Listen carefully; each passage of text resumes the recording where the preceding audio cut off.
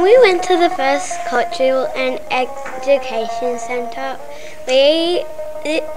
we met this lady called Eva Angel, and she told us about Taipei 101, and she told us that it had the fastest elevator in the world. The first thing we did was went to a Chinese culture and education centre. We learned how to do some Chinese writing. Well, Chinese have different language to us, and the main one in China is Mandarin and Cantonese, and instead of writing the words to us, they do symbols. In China,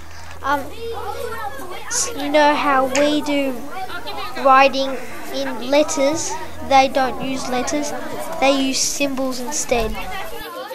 The way the Chinese speak is different to us. They speak with ni hao and lots of other words. Some of the words we don't understand, and some of us do understand it, because some of us might have Chinese family, and some of us might, and some of our dads or some of our parents might travel around to China, and they might teach you some words over the phone, like ni hao my land, or like ni hao or shishi.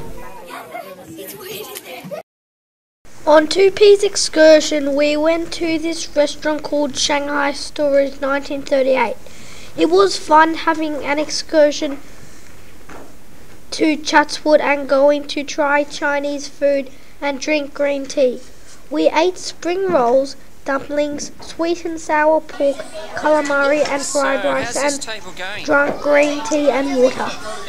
The second thing we did was go to a Chinese restaurant. It was called Shanghai Stories 1938. We had lots of different types of food. My favourite was the fried rice and spring rolls. We had dumplings, sweet and sour pork, spring rolls, fried rice, beans, and we had green tea. There was green tea too. Chopsticks. I used to pick up food and also play games like the chopstick challenge. What was the chopstick challenge about? The chopstick challenge was about sort of like a graph, and you choose two counters, someone on the computer to time it, and two contestants and one recorder, and the contestants have to try and get as many pieces of plastic in a cup as possible.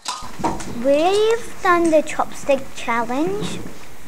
There's two contestants, two counters, a recorder and a time person. And sometimes there's somebody who says ready, set, go. The contestants have to get as many pasta pieces into a cup. At first Patrick was You're not allowed to use fingers? Chopstick champion, then Caitlin, then Logan, then someone else. Well, after the Chinese restaurant, we went to this Chinese culture centre, and Miss Chow talked to us about the lucky colour, the lucky number, and Chinese New Year.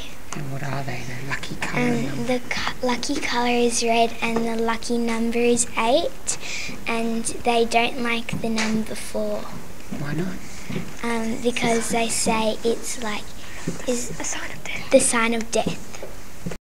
When we went to the cultural centre, a lady called Miss Chow told us that if you give 2 mandarins to your auntie or uncle or any relatives, you get a red packet and you get money inside of it. A lady called Mrs. Chow told us the animal of the year we were born in, and I found out that my mum was a tiger, my dad was a water rabbit, I am a monkey, my sister Asher's a rabbit, and my sister Naomi is a pig. The last place we went was just a Chinese culture centre, and Mrs. Chow showed us like a poster, and Scarlett from the other class told us why the Chinese like the colour red, because it scared away the dragon. And it was a very exciting day, but it was very long and very tiring.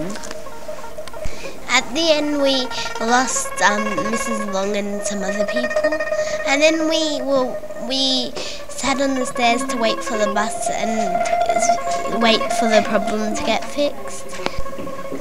And we lost Mrs. Long and some other people, and then Mr. Powling rang to tell them where we are, and then we waited for the bus, and then we went back to school.